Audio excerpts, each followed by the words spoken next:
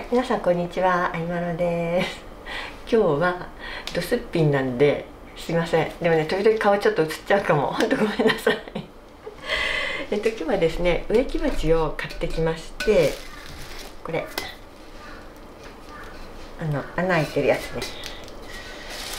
これでちょっとね、寄せ植えに挑戦しようと思ってるんですけど、少しね、もうちょっと白っぽい方がいいなと思って、少しペイントをね加えていきたいなと思います。ただ白いのをちょっとささっと塗るだけの話なんですけど、でちょっと余裕があったら、あそこにある鉢、以前ね動画でも詳しくご紹介しているアートストーンっていうね、大変素晴らしいメイドインジャパンの鉢なんですけど、あれもちょっとね少し塗ってるんですよ。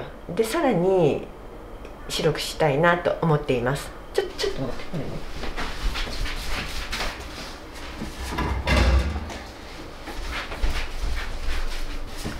これなんですけど、すでに塗ってるんですよね、こうささっと。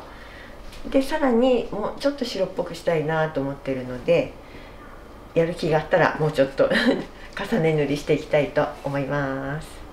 はい、じゃあ行ってみよう。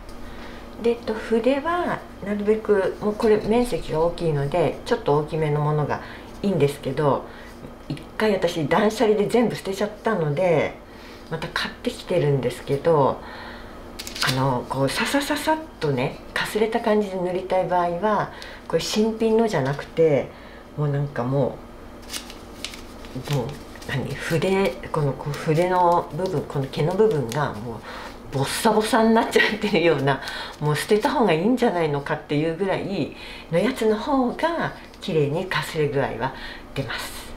こんなの使ってます。ちょっとここで少しこうやって減らしてカサカサにして塗っていきます。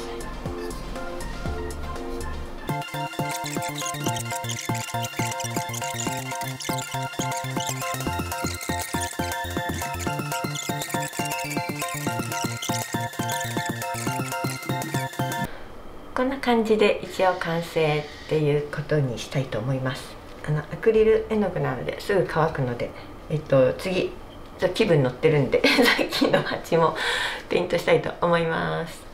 はい、では今度こっち、こんな感じでね、途中まで見えるところあたりまで内側は塗ってあって、こんな感じですね。で受け皿も塗ってます。元はねこういう色、砂を混ぜてあるプラ鉢なんですね。ちょっと重みがあります。ここにメイドインマレーシアって書いてあるんですけど、会社は日本の会社なんですよね。作ってるのはマレーシアってことになるんだと思うんですけど、さっきねメイドインジャパンって言っちゃったから。同じ植木鉢でもやっぱね、日本の植木鉢ほんと素晴らしくって、すごくよく考えられてる。ここね、そう、詳しい説明は先ほどのこの動画をご覧ください。じゃあこれも塗っていこうと思います。ちょっとね不安だったら目立たないあたりから試し塗りをねちょっとずつやっていきます。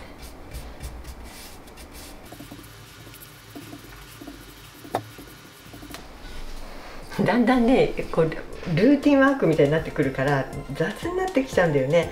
そうするとさ、筆の跡がバッチリついちゃったりするのでその集中力との戦いです。はい、ではやっていきます。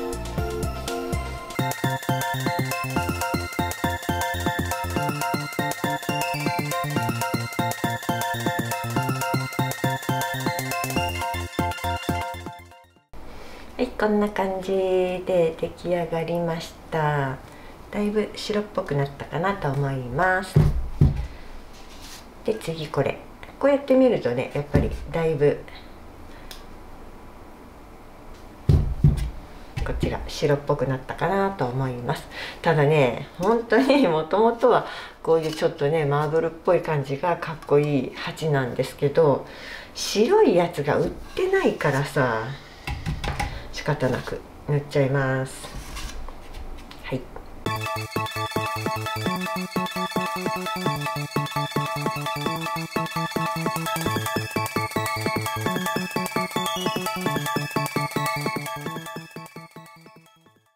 い、できましたので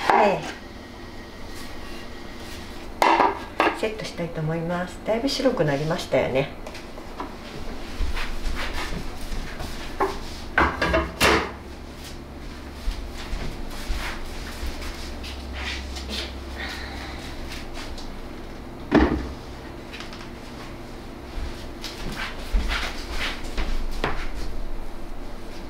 ちょっとモンステラちゃんの形がすごい変になっちゃって、来年の3月から5月の間に植え替えをねしてちょっと整えようと思っています。でこの後ご飯食べて気分が乗ってたらさらにやりたいと思います。てか化粧しろ。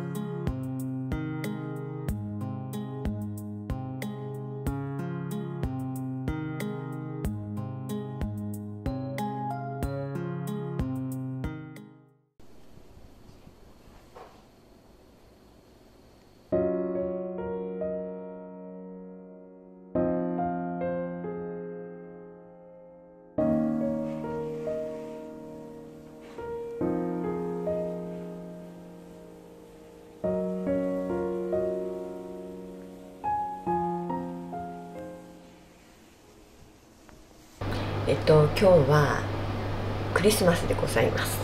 完全に忘れておりました。忘れるよね、もうね。昨日だからイブだったんですけど、本当に完全に忘れてて、プライムビデオで「シン・ゴジラ」じゃなくって「シン・ウルトラマン」を見ておりました。今日もね、なんか映画見ようかなと思ってちょっとね見たい映画探してみようと思います。ごめんなさい、ちょっとね寒いから環境音めっちゃ入ってると思うんですけど、うるさくてごめんなさい。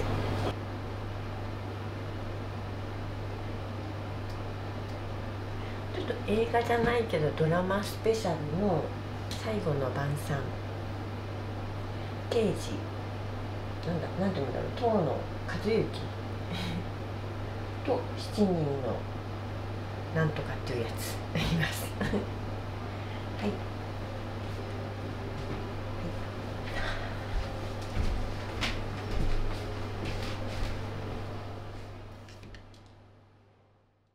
はい、大晦日です。お正月用のお花は28日までに飾ると良いとされているので、そのようにしています。前の年に寿松という松があるのを知って可愛いなと思って今回使ってみました。私ね、生け花を習ったことがないんですよね。動画はねたくさん見てるんですけれども、なかなかうまくできません。でもなんかいまいちだなって思っても、上手にできたと自分を褒めることにしています。大晦日のランチは娘たちと待ち合わせしまして、イタリアンをいただきました。指人手不足のためピザとデザートは提供できませんとのことでした。近い食べるつもりにしていたのでちょっと物足りなかったです。お皿、大晦日に営業してくださるだけでありがたいので仕方ないなと思いました。夜は家でるろうに剣心最終章を見ました。すごく良かったです。そんな感じで娘たちと楽しく大晦日を過ごしました。